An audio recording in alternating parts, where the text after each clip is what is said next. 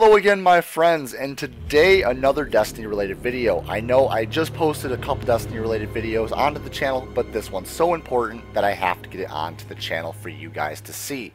Now, if you pre-order the Rise of Iron expansion, you will get the Iron Gjallarhorn. Also, if you don't pre-order, you can still get the Gjallarhorn, it's just the original version.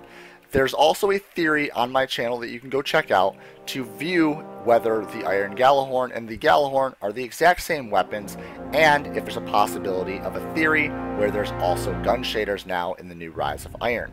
Now again, there's also some more things that I want to talk about. So if you pre-order the Rise of Iron DLC, the DLC costs $30. If you pre-order it at GameStop, you will get this poster. The backside showing the Iron Gjallarhorn and the stats, perks, and lore behind the weapon.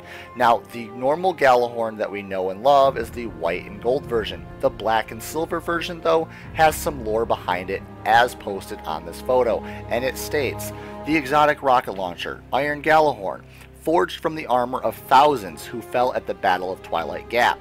To wield Gjallarhorn is to wield honor against any attempt to our extinction. Many Guardians still seek this weapon, but only those who honor our past will see it forged anew in black fire by the last of the Iron Lords. That is fucking amazing, badass, and I cannot wait.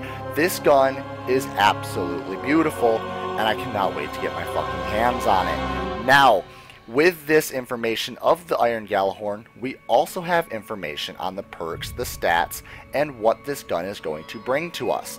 Now, in comparison to the normal Gjallarhorn, as of the year 1 stats, the velocity on this isn't as high as it used to be.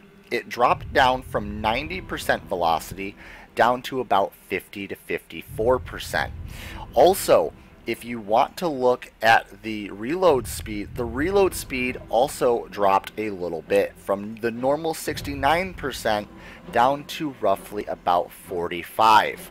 Again, the blast radius also stayed very much the same at that 90 to 95% range. So the velocity and the blast radius combined together is really what makes this gun devastating, along with the Wolfpack rounds. Now, the original Gjallarhorn used to have Wolfpack rounds back in year 1. This gun, as you can see by the wolf symbol next to it on the poster, it definitely does have Wolfpack rounds. Also, we can see by another perk symbol that it does have tracking and increased velocity and the exact same perks as it did in year 1. So the gun, all in all, didn't change very much with the perks, only the stats changed a little bit to even it out from its destructive power before. The velocity beforehand was way too strong. They lowered the velocity, increased the blast radius, and all around, this is still a goddamn amazing exotic to own, and I can't wait to get my hands on it. Now, if the stats for the normal Gjallarhorn stay the exact same as this Iron Gjallarhorn on the poster, I would be safe to say that my theory still stands, and there's going to be gun shaders, and the original Gjallarhorn will be forged in iron in the black fires of the Iron Lords by simply putting a shader on the normal Gjallarhorn. I don't really know, Guardians. If you have any ideas and comments, please leave them down below in that comment section. And again, Guardians, we'll see you all in the next video.